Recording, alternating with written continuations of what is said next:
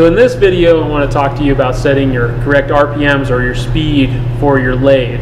There will be another video later on how to do it for the mill, and it's pretty much the same thing, but we're going to kind of break it down for just the lathe right now, and then we'll break it down for the mill later on. So everything comes down to this equation. I don't know if you guys have seen this in multiple places. You'll see them on the back of business cards or all over the internet, and it's how to find the speed that you need to be running at.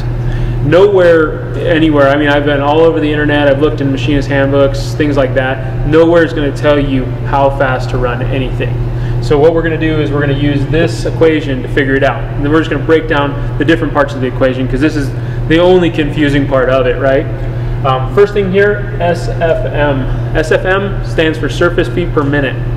Surface feet per minute, what they're talking about is how much surface feet per minute can pass by that particular cutting tool. Typically, most cutting tool like a carbide bit can do about 250 surface feet per minute, or if it's just a tool steel, it can do about 100. And those are just kind of, I don't know, like the numbers that I found work.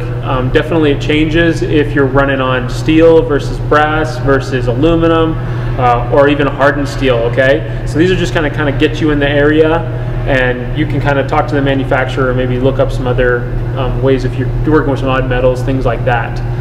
So like I said, surface feet per minute, if go with carbide 250, tool steel is 100, otherwise talk to the manufacturer and see what they can give you on that number if it's different.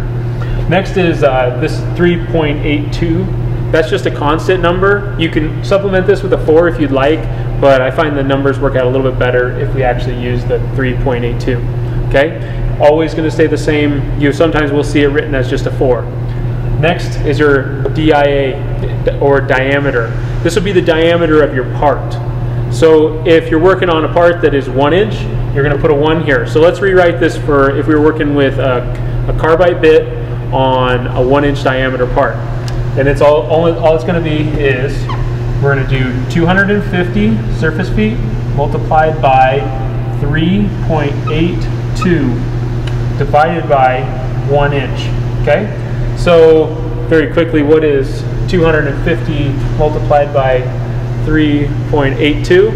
955. So we could rewrite this. Oops, let's make that look like a 5. Let's move that too. And then we're going to just, so it's 955 divided by 1 inch diameter, which is pretty easy in your head. You can figure this one out, being 955 RPMs. So your answer would be 955. Okay, let's do it again. This time let's do some tool steel really quick, and then maybe we'll do one more after that. So let's do a surface feet per minute for tool steel is 100.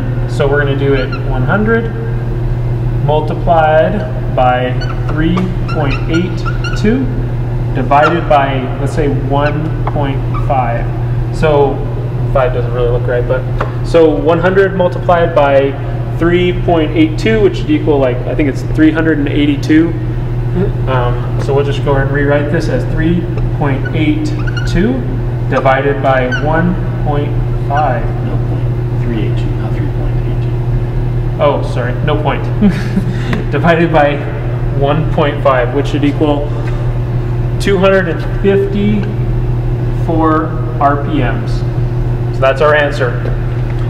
Let's go ahead and let's bump it. You notice how that surface feet per minute changed that RPM dramatically, okay? Typically, carbide can handle a lot more. The heat, things like that, it won't ruin the bit. So let's do one more with carbide, because that's what we're going to be using most of the time around here. Let's do it, and let's do it with a 2 inch piece of stock. So it's going to be 250 surface feet per minute multiplied by 3.82 divided by 2 inches, or 2 inches pretty much. So that one will equal 955. 955. Should have known that. 477.